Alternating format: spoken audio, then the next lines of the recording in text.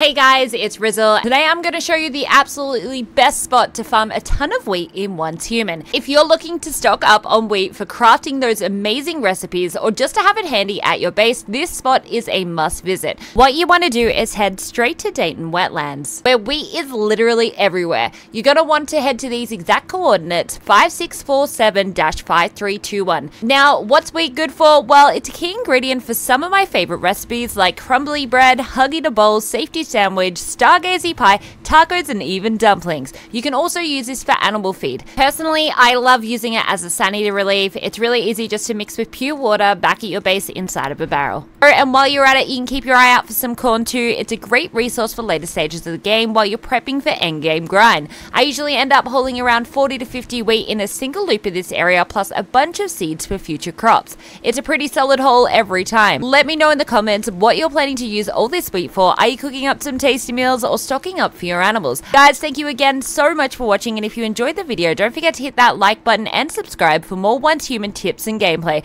Until next time, bye!